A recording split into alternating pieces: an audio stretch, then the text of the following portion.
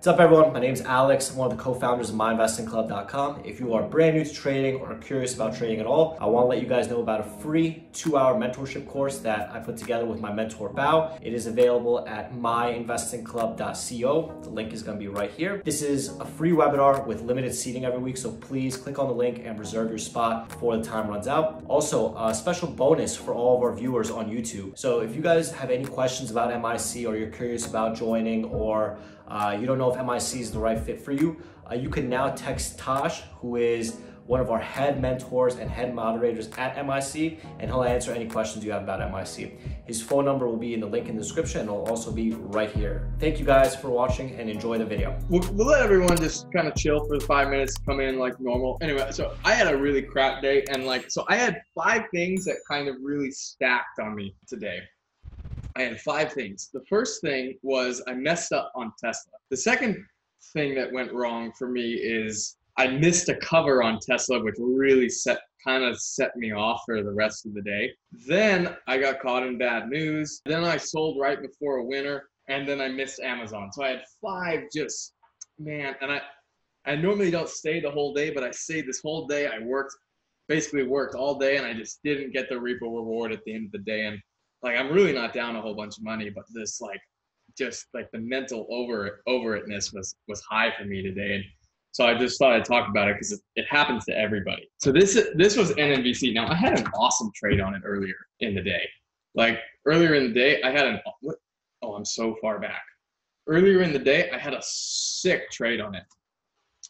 This is when coronavirus, there was a coronavirus news that just came out. There was the coronavirus kind of in death toll increase, or the spread farther and wider. That news that came out that really put fear in the market, spiked NNBC. I was like, man, I missed the entry because I saw the SPY thing. I'm like, oh, why is the SPY tanking? And then I'm like, holy crap, the SPY is really tanking. So better figure out why. So I look at why. I was doing my webinar at the time. I look at why. I'm like, oh, coronavirus stocks. Oh, let me check out the stocks. Of course, they're spiking, and this one's the leader. So I'm like, let me buy a dip. Right. So anyway, I got a dip and I sell up here, and basically just a basic first bounce trade. Anyway, then I buy it right effing here. I was like, you know what? I think the coronavirus can gain some more steam. I don't think we're over the coronavirus. I just put it's not so bad. I put a starter on. This was literally just a starter share, but this just set me off because I had already messed up on Tesla at the start of the day, and I'll go over that when I start the presentation. It pops back and I know I know the trade is still valid, and I'm red on the day, and that it's always hard to trade at the end of the day when you're red, but I try to swallow it. I rebuy, and then I gutsy, I get into a full size position here. I get into a full size position because I'm thinking we go back to 12, and I just fucking sold it right there. And you know what was going through my mind? Everything I talk about in my webinars, I'm just like, you know what? I was just exhausted, mentally exhausted all day. It started from the first 5 minutes of the day, I was down. I was just mentally exhausted. I was in a full-size position at the end of the day, and that's not normally me. And this trade, up to 12 would have, I would have been green on the day after something like that. And I was just, but you know what? I wasn't willing to lose any more money. I wasn't losing to lose anything else. And, I sold it for break even. My average was 15. Actually, I sold it for a little, 3 cents gain. That's break even. But I didn't even wait for it to get break even. I was just like, you know what? I'm done. And then boom, right there it goes. Okay, maybe define a fantasy order. I've heard it many times now. A fantasy order is just an order that you hope a stock's gonna get to the level, but you're not sure if it's gonna get there, but you place it in there because it's a fantasy order. You hope it's a fantasy if it reaches that level. It's like a dream come true. So you put your order there, and if hopefully you fill. And if not, you cancel the order. That's what a fantasy order is. Anyway, yeah, it's a pre-placed order. So let's get into the meat of it here. So this is kind of an intermediate thing I want to talk about before I get to the next price action stuff. But one thing I want to talk about is that emotions evolve as a trade goes on. And I brought up this trade because I want to talk about this is just a random example I found. Just let me just pick NNBC on a day where on the day that it moved. Anyway, as a trade evolves, one thing I try to do is I try to judge who is in and who is out, who's getting in, who's getting out, who's staying in, right? And you don't know who's staying out. But I want to judge who's in, who's out, who's staying, like how many people are in and how long have they been waiting. I try to like interpret that as best I can. And let me make this clear. I don't make trade decisions off of that. That just helps me build my thesis. This is things that I look at when I'm trying to analyze price action and build the thesis. It's not, there's never going to be one thing that says, oh, look at that, I'm buying because of that, right? That's not going to happen. I'm much more of a story trader, right? Like I try to build a thesis and a story and then, weigh it in my brain and say, you know what, I think this is worth the risk. And that's how I execute a trade. But anyway, so this is one thing I try to do. And one thing I want to talk about is this core four, right? It's what creates the ebb and flow of a stock, right? Like what creates the ebb and flow? It's obviously the only thing that comes down to is supply and demand. But there's 4 elements to supply and demand, not 2. There's added demand, added supply, and lack of demand and lack of supply. So when I'm trying to figure out like who's in, who's out, what's causing this to not continue, like why didn't this trade continue, right? Was it because of added supply? Like it's, when a stock doesn't continue to the upside, it's going to be one of 2 things. I try to categorize it in one of the, it's obviously on the supply side.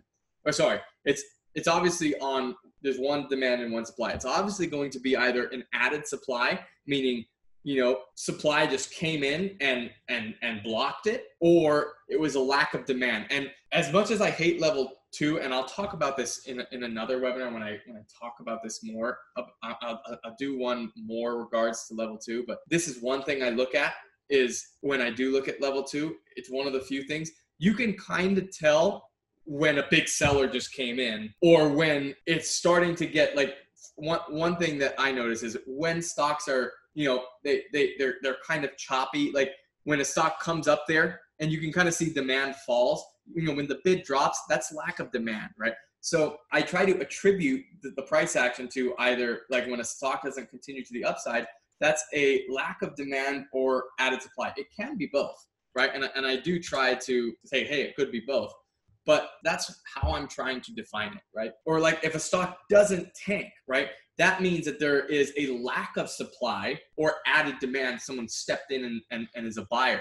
And that can get, and I think I first learned that way because I was short seller first. And you can kind of tell like when a stock tanks, when it runs into a buyer, when it's just, and you can see it on the level too, when orders are just hitting the bid and it's just soaking. That's what they call soaking. Or when it tanks and it just kind of stalls and there's no continuation, that to me is a lot more like a lack of supply. Like nobody wanted to short it. And that gives me a little bit of information for my story. If a stock tanked and nobody wanted to short it, that means that people are afraid to short it down here, right? Or people only want to cover down here, right? Nobody's looking to short because people only want it higher or something like that. It shows me that there's fear of selling down here, right? When it stalls down here, or fear of buying when it's on the upside. And that is why I always bail on my reclaim longs, and why I always tend to jump on these flash crashes. Like if it tanks and flash crashes, where I'll try to be there longing it, like I did with, that's kind of what the thesis was with stocks. Like to trade in ranges, and they like to trade from range to range. And this is literally how I separate stocks in my mind. And so for range break strategies, this might be a little review, but normally you don't want to get involved in consolidations. These are anticipation trades, and you want to get in on breaks or on dips or pops after breaks. And if you think about it, you are essentially now, if you're a range break trader and you're looking for a dip after like a stock breaks after the upside and you're looking for a dip, you're essentially now a range holder of the new range. Now, you're buying a break of your range, right? You're buying a break of your range, but if you're looking to buy a dip, once your range breaks, once range has broken, you are now, if you're buying a dip on it, you are now under the assumption that now you're in a new range. And this is how I categorize stocks. I categorize stocks into ranges. And I also, like when I talk in the scaling webinar, I budget size per range too. But you're either a range break trader or a range hold trader. And on range break, you want to get in on the breaks or on the pops after the breaks. not when it's in the waiting time or in the decision-making time or in the little teeter-tottering time, right? And in range hold strategies, there are exceptions, right? Like in high risk situations where you don't want to wait for your range to prove itself. You want to trust your line and be there. And this is more like Bao's style of trading, right? He will be there at the line, trusting that his range is going to hold. And when he loses, when he underestimates the range or when his range breaks. So that's why you see him stop out when ranges breaks. When his idea of the range breaks is when he stops out. But he doesn't wait for his range to prove itself most of the time. He does when it's high risk. Sometimes he lets a stock when he doesn't know where the top's going to be, like everyone else. He'll let the stock go and he'll wait for the top to form, and then he'll put his order. Like he'll let a stock tank and then he'll put his order right here. You know, that's once he wait for the range to set itself, right? But normally, you know, you don't want to wait for the range to prove itself. You normally want to be first, right? Normally, like first resistance shorts, right? Remember the teeter-totter? You don't want to chase your range, right? You don't want to let the bottom hit and then chase mid-range, right? So what do they both have in common? You don't want to be trading in the mid-range. Like as Bao says, this is 99% of the time, this is noise, right? And you want to, you know, in both strategies, normally when you're buying or shorting mid-range, it's kind of like gambling. And I get into that in this slide, right? So when do I act? When do I act? Like, how do I know if the timing is going to be correct? That's probably a question that you have. This ultimately comes down to a patience level. And the true answer is you don't know, you know, if your timing is going to be correct or not. But let me break it down for you. The more patient you are, conservative, the longer you get to see the teeter-totter play, swing before acting, right? And thus, theoretically, you should be more correct, more accurate the times you do trade, right? But you're going to miss more. Put it this way, the person who can wait, like, because the teeter-totter gets leveraged, right? The person who can wait until the biggest teeter happens, then like they're most likely going to win because they didn't get chopped out. They waited until they knew the time was to act. Whereas normally, the longer the teeter-totter plays, the more patient you can be, the more accurate you're going to be because each move, you know, like we talk about, like each time a stock tests resistance or tests support, more likely it is going to break, right? So think about buying a breakout. But see, let's say it stuffs again and then comes back again. Now you buy it off there, two stuffs recovered. I mean, how can you not lose? And if it happens a third time and comes up, really, how can you not lose if you can wait for the third time? Then nobody waits for that. Like you're going to be buying after that first stuff or even after the second one. You're not going to wait for the third one. Thanks for watching the video, everyone. If you have any questions about joining MIC, you could text Tosh directly using the number here. Also, if you're liking our content and you want to stay up to date with our content, please subscribe to our YouTube channel by clicking this button over here. Also, stay up to date with some of our newest videos by watching them right over here.